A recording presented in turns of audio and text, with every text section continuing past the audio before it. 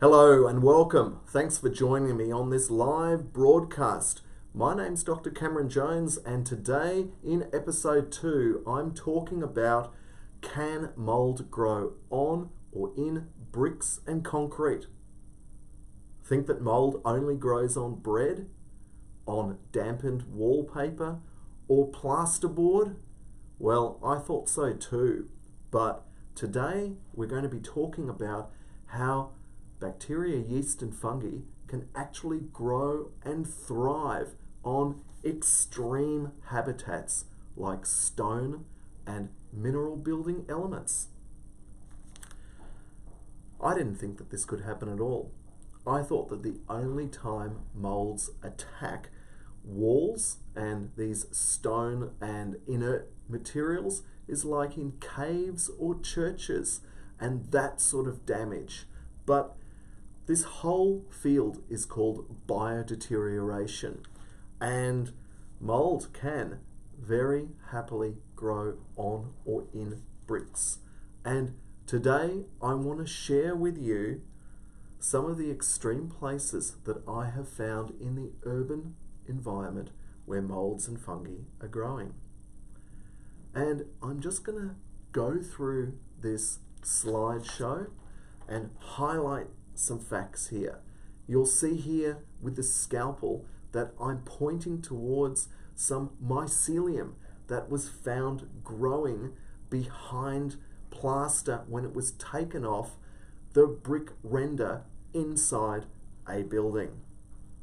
And this is what happens when I swabbed that area and plated it out and incubated it. All these different fungi were found to be growing.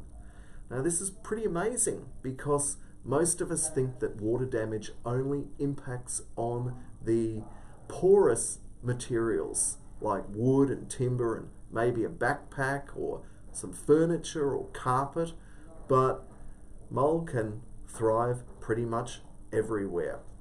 And I want to go through some of what I think is the really interesting research in the literature that is showing how fungi predominantly grow on these materials. And so I'm going to just go through my slideshow while I talk to you to give you some visual examples of where I found mould to be growing. One of the things that people often ask me is efflorescence, or they're these fluffy, salty deposits that are often white or yellow coloured. What are they? Is this mould? And usually I've said to people, no, it's not mould.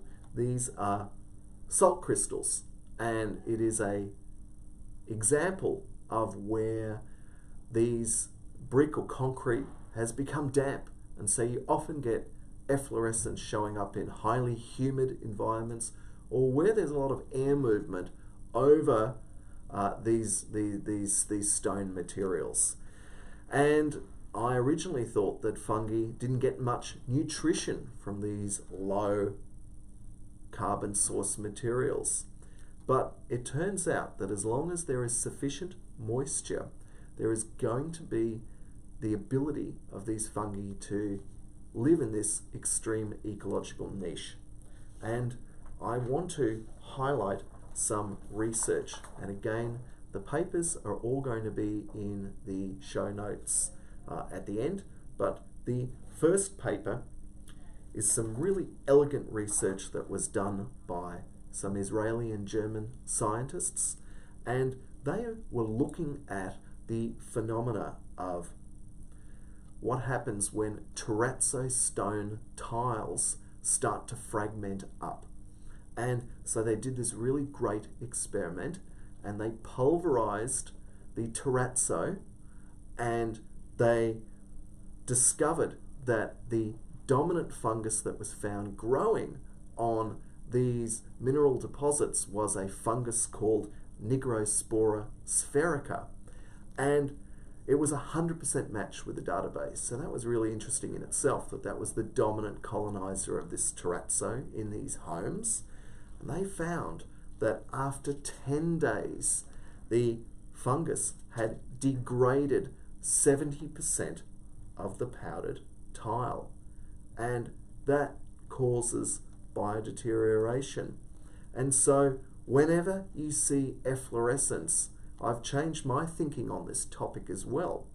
And this is a definite example of areas of a building, even if it is brick or concrete, that is showing signs of fungal attack. And again, there could be significant health concerns, because the reason that these scientists did this first experiment was because the occupants were concerned about breathing in these crystalline salt deposits. And I'm not surprised, because as it turns out, fungi grow very well in these extreme types of built environments. So as you can see, as we move through the slideshow, you can see some great examples of where mold has been found growing. And we also discovered that when bricks were cracked open, that they showed clear signs of moisture damage. And when we swabbed what I thought was going to be a sterile environment, lo and behold, we got growth. And so I thought maybe there's an error here. So we also used surface contact press plates onto the internal surface of brickwork, and lo and behold, they were found to be contaminated. So for all of you that don't have brick veneer buildings, what about those who have maybe a lot of concrete in your home?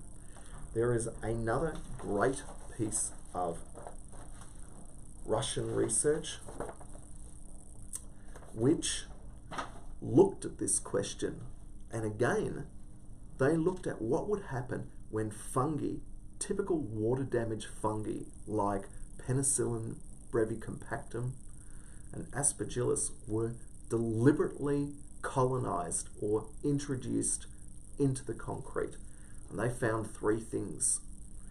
Calcium was released from the concrete.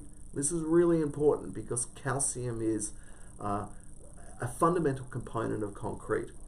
They found that when the concrete had a high moisture content, you would get acceleration of mold growth on it.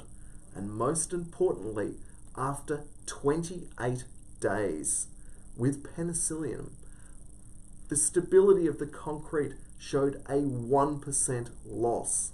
Now that's just in 1 month. So that is really, really serious. So what do you think is going to happen to your house? What happens if you have rising damp? What happens if you have garden beds butting up onto your building? What happens if, for example, the weep holes collect a lot of water and it comes straight into your property? Rising damp and efflorescence, these are all signs that your building is under biological attack. So there are a couple of questions raised by these publications. First one is it possible to practically remove these microorganisms from the water damaged building interior? What about these hidden areas like inside brick walls that we can't see?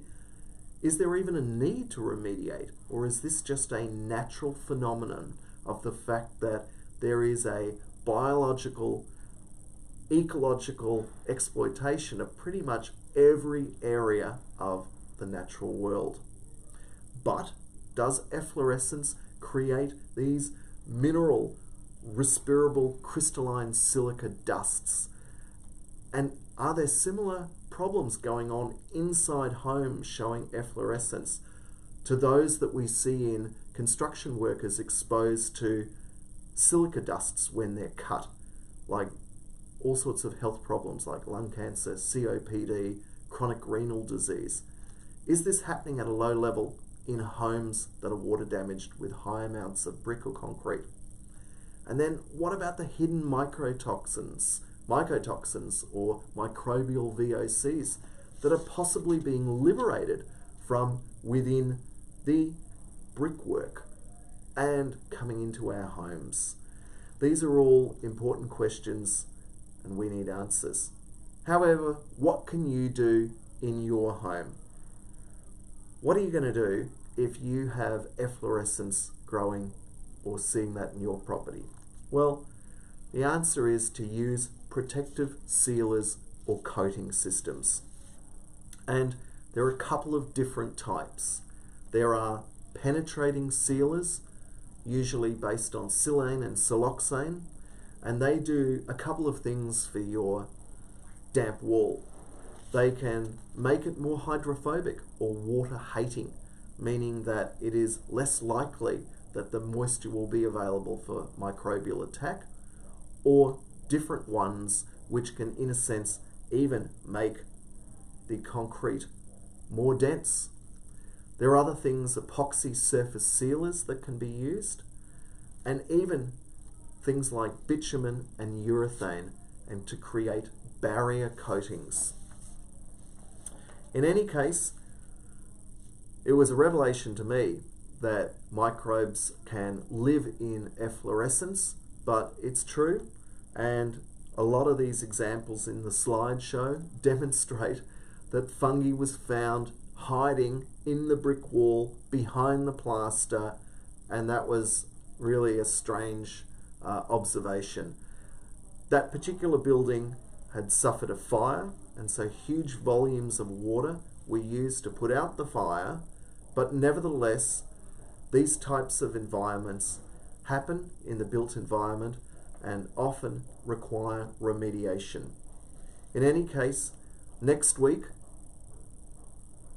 we're going to be covering another topic, and that is what mold remediation standards are available, which should you use, are there some which are better or worse than others, and if you do need water damage restoration, what should you be looking at in the fine detail of the scope of works.